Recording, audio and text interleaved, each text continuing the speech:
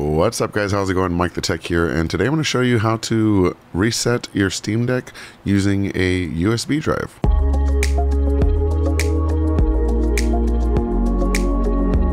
So the first thing you're going to want to do is actually head over to the website, and I will put a link to this in the description. You're just going to go ahead and select agree and download, and you'll get the Steam Deck repair image. Once you've gone ahead and downloaded that, you're also going to download Rufus, and this is a free tool that you can use to create bootable USB drives. So we're going to go ahead and download the portable version of Rufus because we don't have to install it, and let's open that up. Now it says, do you want to allow Rufus to check for updates? We can choose yes, why not? And now it's open. So you are going to want to make sure that you have a USB drive that's at least 8 gigabytes, and I do have one in here that is 8 gigabytes. So I've plugged that into my PC at this point. And then we're going to select the image that we're going to use, and that's going to be in our downloads, and it is the Steam Deck repair image. Now you'll see that it says ready to go. We're going to go ahead and click on start, and this is going to erase everything on the drive. That's fine. We'll press OK.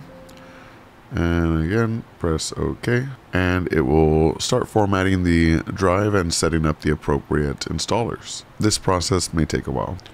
Alright, so it finished installing, so I'm going to go ahead and close this and go grab the USB stick. I'm going to go ahead and safely remove the device first. Alright, so I have the drive here, and there's a few ways you can connect it to your Steam Deck. So here's my Steam Deck right here. The first way is to use a little USB hub. You can plug a USB-C into it and then connect, oops, wrong one. A USB-C hub, so it has a USB-C on this side and then it has a bunch of ports on this side. But what I'm gonna do is I'm actually gonna use this little device here. Let me go ahead and full screen this real quick. I'm gonna use this right here, which is a USB-C and USB-A, so I can just plug this just like that, and then I can plug this right into my Steam Deck. So that's how I'm gonna actually get it connected. Alright, so what we need to do is turn off the Steam Deck. So I'm just gonna hold this down until it completely turns off.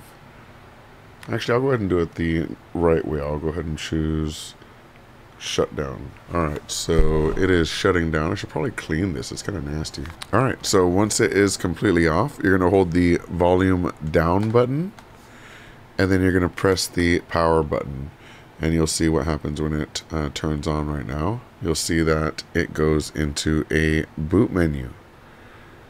So here we're going to go ahead and choose the USB drive, and I'll go ahead and press A on that, and you'll see that it starts kind of showing some code pop up, and this will take a while. Alright, and now we can see it's loading into the development environment, and you'll see welcome to KDE Plasma. Go ahead and skip all that using the skip button, and we can just pull the right trigger to activate that. Alright, so we have 4 different options to choose from. We have clear local user data that reformats the home partition of your Steam Deck, which is all of the downloaded games, personal content, and system configuration.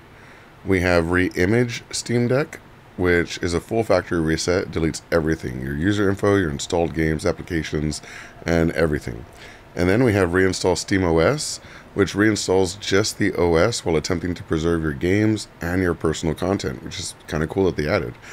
And then we have Recovery Tools, where you can try to make changes to the Steam Deck boot partition.